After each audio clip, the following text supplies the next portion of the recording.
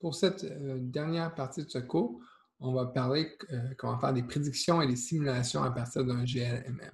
On va en particulier utiliser deux fonctions dans R. La première, c'est la fonction predict.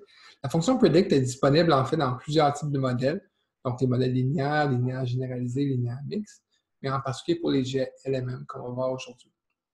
Et elle retourne des valeurs de la variable réponse qui sont prédites pour un modèle des prédicteurs de données. Donc, on a un modèle qui a été ajusté, on donne un nouveau jeu de données avec potentiellement différentes valeurs des prédicteurs et ça nous donne des prédictions de la variable réponse, donc la prédiction moyenne, disons. Et pour un GLM, c'est utile en particulier parce que chacun des prédicteurs a un effet non linéaire à cause de la fonction de lien. Donc, avec différentes combinaisons de prédicteurs, on peut vraiment visualiser la réponse sous différentes conditions. Comme exemple, on va partir du meilleur modèle qu'on avait identifié dans la section précédente pour notre prédire la richesse spécifique dans le jeu de données RIX. Et c'était un modèle qui avait l'indice d'exposition qui était par plage, le NAP qui était par site sur chaque plage et un effet aléatoire de la plage sur leurs données à l'origine. C'était bien sûr une régression de Poisson puisqu'on a les données de comptage.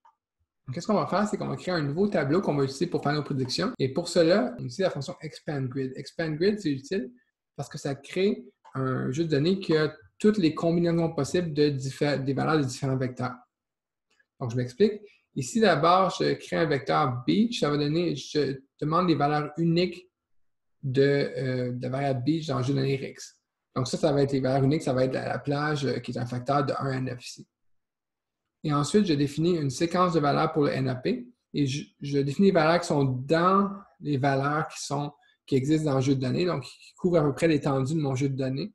Ce n'est pas une très bonne idée d'extrapoler au-delà de nos données, donc je reste dans la même plage de valeurs et je commence de moins 1.5 jusqu'à 2.5 par pod de 0.2. Donc, ce vecteur-là va contenir en fait 21 valeurs qui sont les valeurs du NAP allant de moins 1.5 à 2.5 par pod de 0.2. Et Expand Grid va combiner chacune des 9 valeurs possibles de la plage avec chacune des 21 valeurs possibles du NAP pour faire les prédictions. Ensuite, j'ai aussi besoin de l'indice d'exposition dans mon modèle. Donc, qu'est-ce que je vais faire? C'est que je vais aller chercher un jeu de données que j'appelle plage. Et qu'est-ce que je demande? C'est une fonction en dplyr, c'est distinct. Donc, je dis du jeu de données RIX, donne-nous les valeurs uniques de plage et d'exposition. Donc, ça donne chaque valeur de la plage associée à son indice d'exposition. Et en faisant une jointure avec inner join avec mon jeu de données, qu'est-ce que j'obtiens? C'est un jeu de données auquel on a rattaché l'indice d'exposition qui correspond à chaque plage. Donc là, on est prêt à faire nos prédictions parce qu'on a dans notre jeu de données PredDF toutes les valeurs des prédicteurs dans notre modèle. Pour vous rappeler, c'est quoi la formule mathématique de notre modèle du GLM, puisque c'est important ici. D'abord, la variable réponse, qui est la richesse spécifique Y, suit une distribution de Poisson autour d'une moyenne, lambda. Puisque c'est un GLMM avec un lien logarithmique, c'est le log de lambda qui suit une fonction linéaire de notre prédicteur. Ici, on a un prédicteur NAP, donc X, c'est NAP. Et l'ordonnée à l'origine, donc le bêta 0, varie d'une plage à l'autre. Et cette variation-là est représentée par une distribution normale qui a un certain écart type ici, sigma B0, et la moyenne, donc la valeur attendue de l'ordonnée à l'origine, dépend d'une variable U, c'est un indice d'exposition qui dépend au niveau de la plage. Donc, c'est une régression à deux niveaux. Quand on a un GLMM ou un GLMM, c'est important de savoir que predict, par défaut, il ne va pas nous donner une prédiction de lambda, donc de la moyenne de la réponse, mais une prédiction sur l'échelle de la fonction lien. Il y a un argument type et par défaut, ça prend la valeur link. Donc, par défaut, predict nous donne des valeurs de log lambda. Si on veut vraiment lambda, on veut la prédiction qui est la moyenne de la réponse, il faut spécifier type égale response. Donc, ça va ressembler à ça. Qu'est-ce que je fais? C'est que, bon, d'abord, je dis predict à partir du modèle GLMM2 sur les données PredDF. Donc, ça, c'est new data, les nouvelles données pour lesquelles on veut faire des prédictions. Et le type, c'est response, donc pour l'avoir sur l'échelle de la réponse, les valeurs moyennes de richesse spécifique. Et ça nous donne un vecteur de valeurs. Ça nous donne une valeur pour chaque rangée du jeu de données ici, dans le même ordre. Donc, on peut les rattacher au jeu de données comme une nouvelle colonne, qui est la prédiction de la richesse ici. Et une fois qu'on fait ça, c'est bon de les visualiser. Donc, on va utiliser ggplot et on spécifie le jeu de données PredDF. En X, je vais mettre le NAP. En Y, la richesse prédite. Je vais utiliser un code de couleur pour l'indice d'exposition. Et je vais faire des facettes pour chaque plage. Donc, c'est pour ça qu'on voit chaque plage de 1 à 9 sur un panneau différent, une facette différente.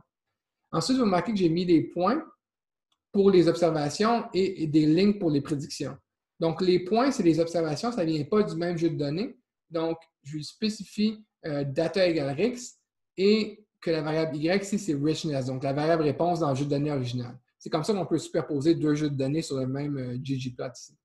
Donc là, vous voyez mes points des données originales, la ligne qui est la variable prédite par le modèle. Et en particulier, je souligne que ici, pour chaque plage, Predict va aller chercher les coefficients, donc les valeurs aléatoires, les effets aléatoires prédits pour cette plage-là. Donc, c'est difficile à voir ici parce que la plage n'a pas un très gros effet après qu'on a tenu compte de l'indice d'exposition. Mais ici, mettons les 4 plages qui ont un indice d'exposition de 10, les courbes sont semblables, mais diffèrent un peu avec les effets aléatoires des plages. Donc, comme je viens de dire, Predict par défaut, il va utiliser les coefficients estimés pour chacun des groupes. Donc, il tient compte non seulement des effets fixes, mais aussi des effets aléatoires, comme si on allait chercher des coefficients dans la fonction coef. Et on se souvient que coef sur un GLMM, ça nous sort les coefficients qui diffèrent pour chaque groupe, selon l'estimé des effets aléatoires. La seule chose avec ça, c'est qu'on ne peut pas utiliser ça quand on a un nouveau groupe. Donc, par exemple, si je vais ajouter, des fois, on va faire des prédictions pour un groupe qui n'est pas dans nos données originales. Donc, pour représenter ça, j'utilise la fonction rbind. Donc, ça rattache des rangées à un jeu de données qui existe déjà, donc près de DF.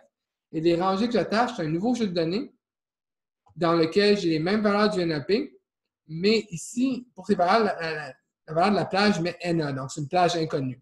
Ce n'est pas un facteur qui existait dans notre jeu de données original. Mais cette plage a un indice d'exposition de 10. Donc, ça va. Si je voulais faire les prédictions, je ne connais pas l'effet aléatoire pour cette plage. Donc, qu'est-ce qu'on peut faire? C'est qu'on peut spécifier pour predict allow new levels égale true. Donc, qu'est-ce que ça fait? C'est qu'on permet des nouvelles valeurs des groupes qu'on ne connaissait pas lorsqu'on a ajusté le modèle. Et dans ce cas-là, qu'est-ce que predict va faire? C'est qu'on a un modèle pour bêta 0 qui est donné par une moyenne et un effet aléatoire. Donc, qu'est-ce qu'il va faire? C'est qu'il va dire que pour cette plage-là, vu qu'on ne la connaît pas, notre meilleure prédiction pour son ordonnée à l'origine, c'est la moyenne des ordonnées à l'origine de toutes les plages. Et ça, on soulignait, c'est donné par des effets fixes, donc une ordonnée à l'origine globale et un effet de l'indice d'exposition. Avec ça, je vais créer un nouveau vecteur de prédiction en ayant maintenant la plage inconnue. Et c'est vraiment le même format, sauf que je spécifie allow new levels. Donc, ici, vous voyez, c'est le même graphique que tout à l'heure, mais j'ai ajouté la plage inconnue. Et ici, on n'a pas de données. Et en fait, la courbe ici, c'est donné par la courbe moyenne qui est prédite pour une plage qui aurait l'indice d'exposition de 10.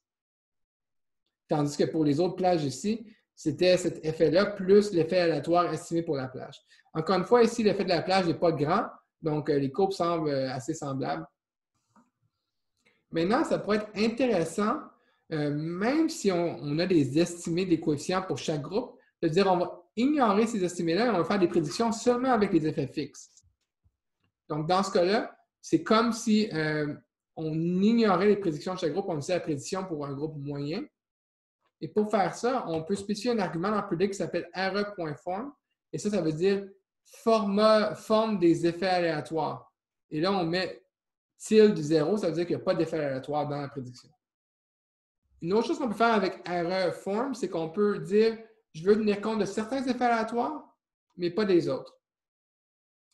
Un cas où ça pourrait être utile, par exemple, c'est si on a des sites de suivi écologique avec des données qui sont prises à chaque année et qu'on modélise la réponse en incluant un effet aléatoire du site et un effet aléatoire de l'année.